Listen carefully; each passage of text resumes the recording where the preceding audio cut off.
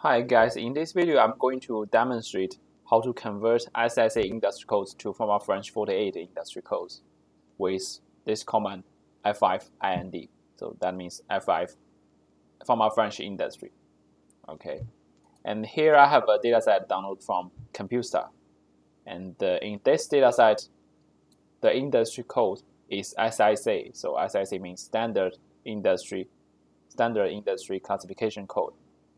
Okay, and if we look at this variable in the data browser window, okay, as I say,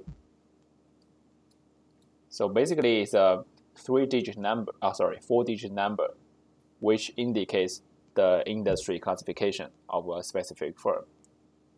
And in empirical studies, we use SIC2 or SIC3 to construct fixed facts, right?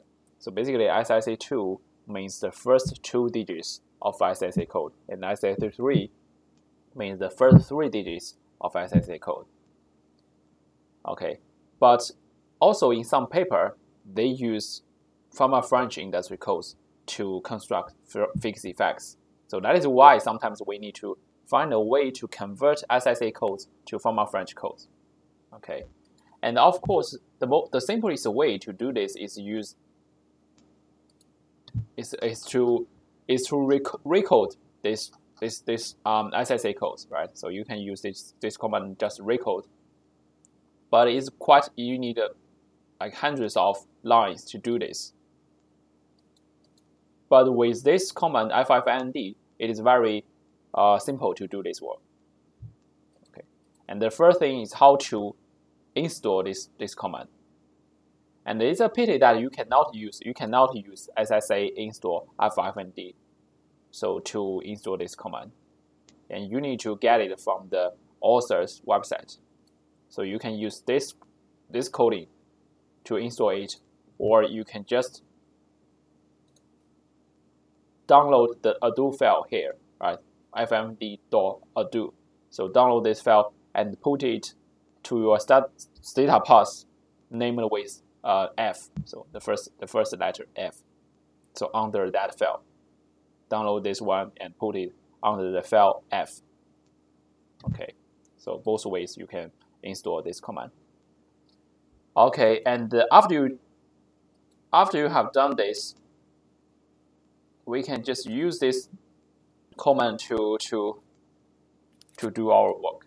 So let's go through the help file first. So help FFIND, because I have already installed this command. So this is the help file. Okay, it's written by Judson, right? Many thanks to him with UCLA. Yeah, it's quite brief, right? It's very easy to use. So just FFIND your industry variable, and maybe you want to use if, in, or wait, right? And then generate a new variable name with string, right? You can customize this name and type. Okay, so basically you need to customize this new variable name and this type. So okay, so this type must be either 5, 10, or 49, or 30, 38, 48, or 49. So that means Fama-French 48 or 49. Okay, and you need to name your new Fama-French industry codes with this new var. New var is an option, right? This option.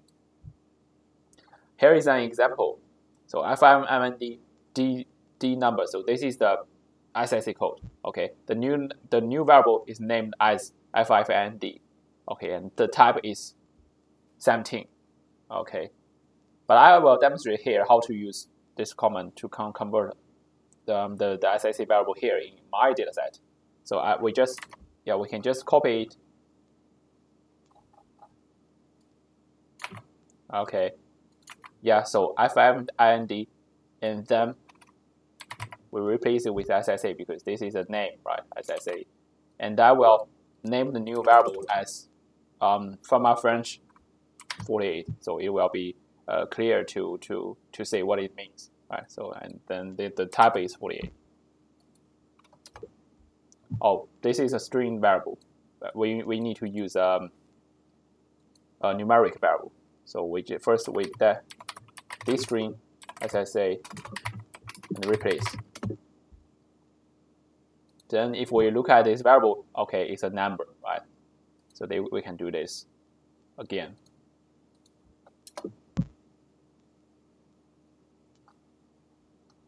Yeah. Bear me a second. There are too many observations in my dataset. Yeah.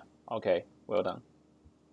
So if then we look at this dataset, a new variable is generated, right? So it's called FI48, which is a numeric variable, and that indicates Fama-French 48 industry code. Yeah, it's a number. It can be 15, yeah, or 30, 37, right? Yeah, then we have done everything here. So it's really a good command and very simple to use. Okay, that's it. Thank you.